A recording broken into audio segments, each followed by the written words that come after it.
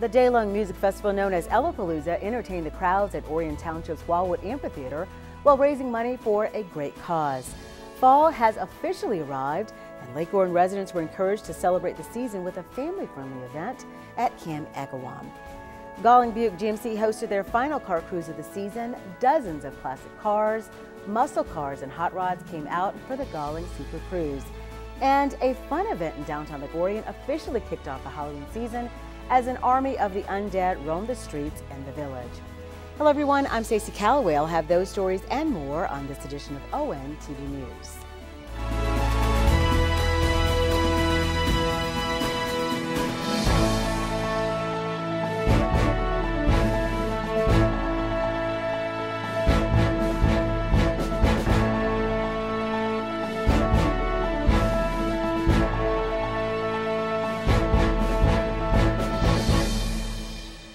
Throughout the summer, there has been no shortage of live music performances for Lake Orion residents to enjoy. Recently, the concert season came to an end with one last big blowout that also helps make the community more accessible. Well, I'm Levi Bootcut, and I'm damn glad to meet you, and I'll be your entertainment tonight. Your entertainment tonight. What's going on, Palooza? On Saturday, September 17th, Orion Township's Wildwood Amphitheater was the site of Palooza, an all-day family-friendly music festival that acts as a fundraiser for the Daisy Project Michigan. Beginning at noon, solo acts and bands performed throughout the day, including One Ton Trolley, Levi Bootcut and the Straight Legs, the Gasoline Gypsies, and the 2XL Band. Vendors could be found on the grounds, and visitors enjoyed a variety of food and refreshments. There was even a cornhole tournament sponsored by Motor City Cornhole. The money raised at the annual event helps make the community more accessible for those with special needs. So all the money that we raise for the Daisy Project goes directly back into the community, and we believe that fun is universal and that inclusion is expected. So we're doing things to make the world and recreational spaces more accessible for people with special needs, because we want to make sure that everybody can have fun and play. The first Palooza Music Festival took place in 2014 at Wildwood. Since then, some major improvements have taken place at Orion Township's Friendship Park. Okay, so we have put in wheelchair swings and an inclusive whirl over at Friendship Park. We've also been instrumental and donated quite a bit of money to the Miracle League of North Oakland, which is also over at Friendship Park, which is an inclusive baseball field, so that everybody can have fun and play the game of baseball. If you missed Palooza, it's not too late to contribute to the cause. Just visit thedaisyprojectmi.com for more information. September 22nd marked the first day of fall, and the crisp fall weather arrived right on time. Orion Township brought back a popular event that encouraged families to celebrate the season. On Saturday, September 24th, the Lake Orion community was invited to come out to Camp Agawam for the Fall Festival of Family Fun. The threat of rain early on did not discourage families from coming out, and the turnout was tremendous. People showed up at 10:45 in the rain. They were ready to go. They were not scared of the rain at all, and it turned out beautiful, so it's good. This is an amazing park to have in our system. It's very untouched, it's rustic. It's a really great fall atmosphere here. Even in the summertime, it's a beautiful place to go. It's kind of a hidden gem in Orion Township. When we took ownership of it a couple years ago, we wanted to keep it a large green space, and that is our goal, to not build anything on it, but just maintain it as a park and a piece of beautiful land. The rain transitioned to a perfect fall day, and visitors enjoyed a petting zoo, crafts, inflatables, food, and music. A hay wagon ride took families to a pumpkin patch where the little ones were able to grab a fall souvenir. And thanks to the voter-approved Parks Millage, the entire event was free to the community. So with our Parks Millage, our goal is to offer, I think, at least 3 large free events throughout the year. This is one, Summer Sizzle another one. All of our summer concerts are free to the public. We want to offer as much as we can without costing our taxpayers too much. Next up on the calendar is the township's popular Boo Bash event. Families are invited to take part in some Halloween fun on Friday, October 14th. beginning at 5:30 p.m. at the Orion Center. Pre-registration is required and space is limited. For more information, visit orionparks.com. When the fall weather arrives, classic car owners start putting away their babies for the winter. One local car dealership invited cruisers to enjoy one last big event before the cars go into hibernation. On Saturday, September 17th, dozens of classic cars, muscle cars, and hot rods gathered at Golling GMC in Orion Township, Michigan for the final car cruise of the season. Each Golling cruise benefits a local charity, and approximately $10,000 has been raised in 2022 for organizations like the Orion Veterans Memorial, Miracle Field, and the Police Department's Shop with a Hero program. The Golling Super Cruise closed out the season offering music, food, and raffle prizes, with proceeds benefiting the Orion Lighted Christmas Parade. This year our theme is Kids in Candyland. We again are hoping that it'll be the biggest parade, lighted parade in the state of Michigan. You can register online or on our Facebook page to get on. You can start registering anytime you want. We'd love to have the parade. In fact, I don't know if you saw it or not, Joe, but we are in the process from the lumberyard, the Knowles family. They donated their train. So we painted the caboose and the other two cars. Rob Cavanaugh got this going for us. So my wife and I next weekend will be painting that. That'll be the parade. We're bringing a tradition back to the parade. We want everybody in the parade or come to the parade. We're doing the same route. In case if you've heard different, we're doing the same route. And we want people to enjoy it. We want to kick off the season that way. The other thing I want to mention is that the night before we have, here at Golling's, we have our Holly Jolly Folly, which is the main fundraiser for the Orion Lighted Parade. We get 400 people in the dealership. It's a buffet dinner with beer and all the beer and wine you can drink, a cash bar, and we'll have a band there. You can dance all night. It goes from 6:30 to 11, but I don't think we've ever stopped at 11 that I know of. On the evening of Saturday, September 17th, Ed's Broadway Gift and Costume in downtown Orion was the gathering place for the 9th annual Zombiewalk. Several people arrived early to have some gory makeup applied. As the sun went down, approximately 50 creepy characters could be seen loitering at Flint and Broadway, attracting the attention of pedestrians and drivers passing by. At 8 p.m., the zombie horde began their march across Flint Street toward the first stop of the night, Fork and Pint Restaurant located on Broadway Street near Chadbolt.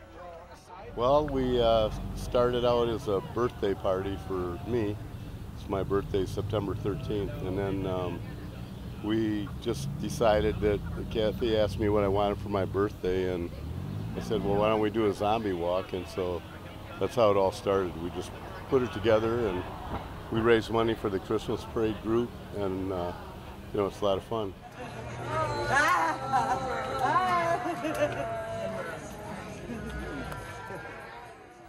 After food and drinks at Fork and Pint, the group staggered on and lurched through the downtown area. The final stop of the night was the American Legion Post 233. Participants also took part in a poker run with a 50-50 prize, going to the person with the best poker hand. The event acts as a fundraiser for the Orion Parade Group, who organizes the Lighted Christmas Parade each year. To me, I think the Christmas parade's a real core event, you know, for the village, just like the Dragon on the Lake, just like the Jubilee, just like the Flower Fair, and I think those are just really important parts of, you know, of the community. I mean, they help make Lake Orion what it is. The Orion Lighted Christmas Parade is scheduled to take place on Saturday, December 3rd, with the Holly Jolly Folly planned for the night before at Golling GMC. If you have any raffle prizes you'd like to donate, call Bill Kokinas at 248-802-5521 to make arrangements. For more information, visit orionlightedparade.com. The village of Lake Orion has a long and fascinating history. Many buildings in the area date back to the late 1800s. One local historic church recently celebrated a major milestone. On the morning of Sunday, September 18th, dozens of congregants from Lake Orion United Methodist Church gathered at the intersection of Lapeer and Flint Street for the start of a procession that celebrated the 150th anniversary of the church. The cornerstone was laid in 1872, and the church was dedicated on June 14, 1873, on the property currently occupied by AutoZone but in 1901, the church was moved to its present location due to the close proximity of the railroad. On Sunday, the current congregation came together to recreate that event using a miniature replica of the church. Oh, it's great to see everyone, and we were so fortunate to be able to get a hold of so many past pastors. We have 7 past pastors here today, and that's absolutely wonderful because there are a number of us who are a little older, and it's a kind of a reunion at a real appropriate time at 150 years. The interesting part about this church is that it always just wasn't a church people came to praise God. It has always been like a community center also, and always outreach into the community, supporting everybody. Following the ceremony outside, the congregation moved inside for a 10 a.m. church service and a harvest meal after the service. For more information, you can visit lakeorionumc.org. If all goes according to plan, the landscape of Lake Orion may be changing drastically over the next few years with proposed major developments on the shores of the lake. Residents have already seen changes over the past several years, including new residential and commercial construction, including brand new businesses. On Thursday, September 15th, representatives of the Chamber of Commerce and Lake Orion DDA gathered at 214 South Broadway to celebrate the official grand opening of the Collective, a new business that occupies the 3rd floor of the building and offers a spectacular view of the lake. 1, 2, 3.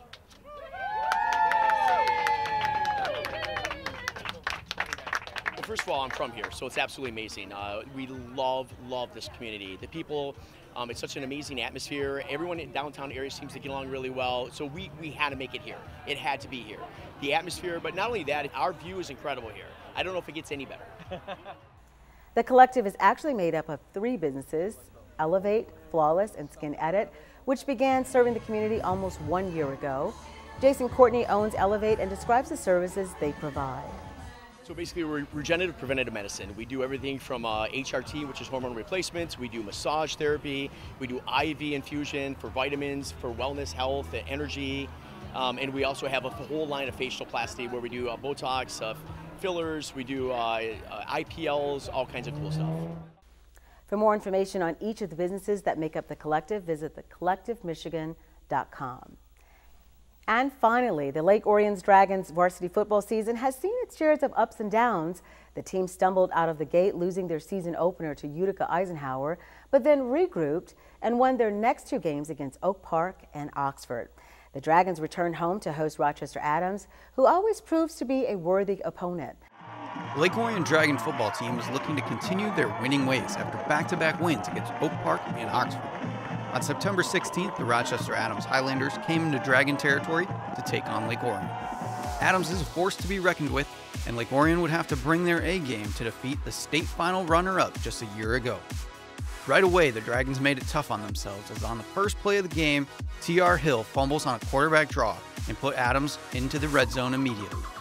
Adams capitalized on the Lake Orion mistake as Parker Pico threw a touchdown pass to Tate Pico for the first score of the game. The defenses stiffened up for a bit until late in the first, where Adams kicked a 41-yard field goal to extend the lead to 10 for the Highlanders. Lake Orion finally responded as on their first play of the following drive, Billy Roberson ran for an 80-yard touchdown. Then again, on their following drive, Roberson would do it again, this time for 85 yards and give the Dragons the lead 14-10.